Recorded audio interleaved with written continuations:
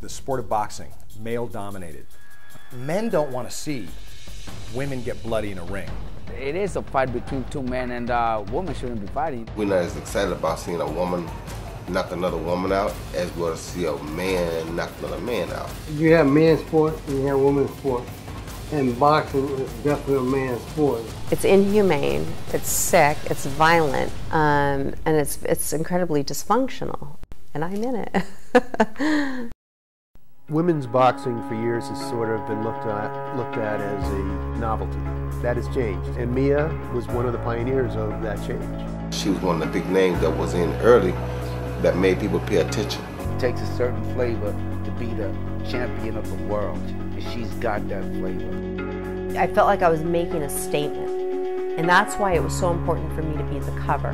Being able to be in Playboy and be a fighter at the same time, that's remarkable. Being in Playboy was, I think, a great experience for her, and her purses doubled her. Just her fame was just so huge. She don't seem like a boxer. She don't look like a boxer. I was in awe of Mia, honestly. And then I found out about her and it was over. I'm very scared and worried when I see my mom, when I see her losing in the ring. Boxers are at the receiving end of thousands of blows to their head over a career. And we know that is a risk factor for the development of a chronic brain condition called chronic traumatic encephalopathy. I didn't have this need to go out there and talk about it until my son got sick. She felt so anxious and so devastated about her son developing schizophrenia. Other countries put in a large amount of their budgets to be able to deal with these issues, and we hide from it.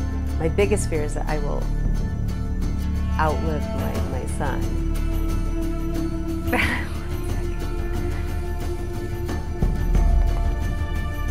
We need a civil rights movement so that people with mental illnesses get equal treatment like with any other illness. We can and we must change the culture.